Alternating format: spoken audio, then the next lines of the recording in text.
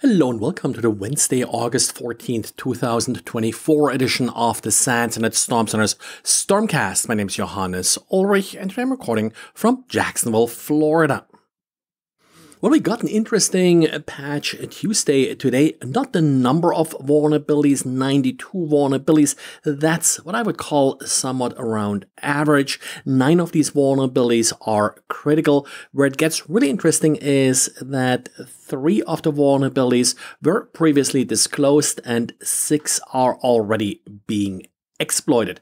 When it comes to the exploited vulnerabilities, there's one that I mentioned yesterday. That's the Microsoft Office spoofing vulnerability. Well, and I'm proven wrong here. I figured they won't be able to patch it today. Apparently, they were working on this for a while. And yes, it has been patched. It's labeled here as publicly known, but not as exploited. There is an exploited remote code execution vulnerability in Microsoft Project. I don't see a lot of attacks against Microsoft Project, but certainly something that makes sense and in a target attack could certainly work quite well. We also have like a scripting engine memory corruption vulnerability. This one is also already being exploited. That's typically been exploited via the browser and the Windows auxiliary function driver for WinSock elevation of privilege vulnerability. So also exploited here, as well as other privilege escalation vulnerabilities in the kernel, for example, and well, yet another one sort of those Windows mark of the web security feature bypasses. So that's where you download a file, you open it, and you're not being warned that you just downloaded the file. Another known but not yet exploited vulnerability is in the Windows line printer daemon. That's rated actually with a CVSS score of 9.8. Kind of odd that it's only labeled as important, maybe because the temporal score is here lower. Not really sure about that.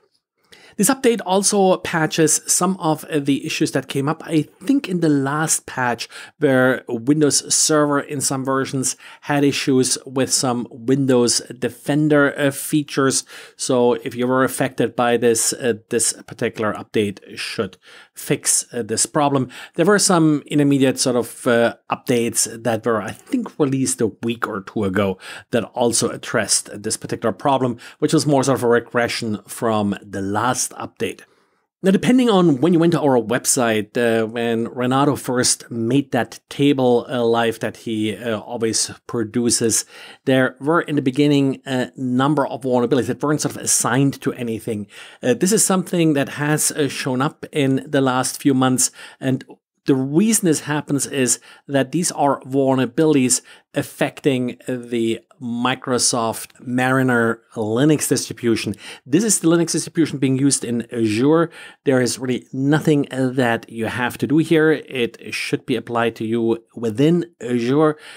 These vulnerabilities are Linux vulnerabilities. They're the normal open source vulnerabilities, so that's why we don't really cover them here as part of the Microsoft Patch Tuesday, but they're included in some of the data feeds that we use to create the table.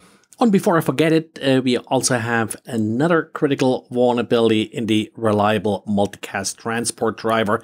That's one of those components that just keeps coming up. And NIST is now finalizing its principal set of encryption algorithm to withstand cyber attacks from quantum computers.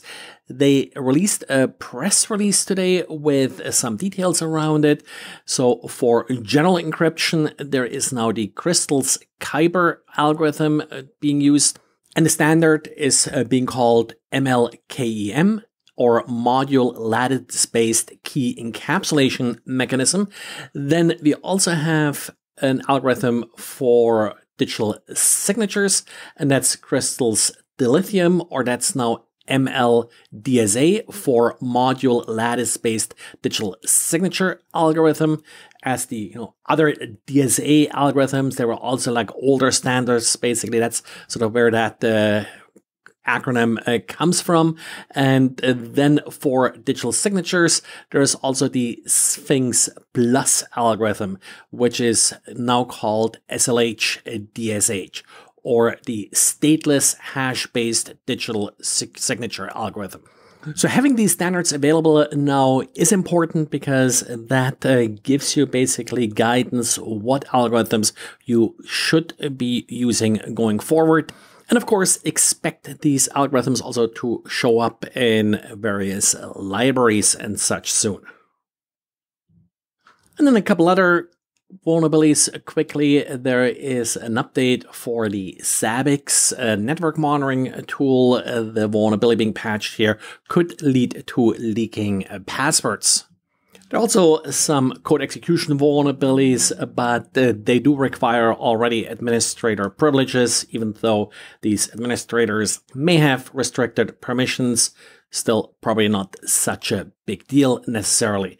But they still assign it a CVSS score of 9.9.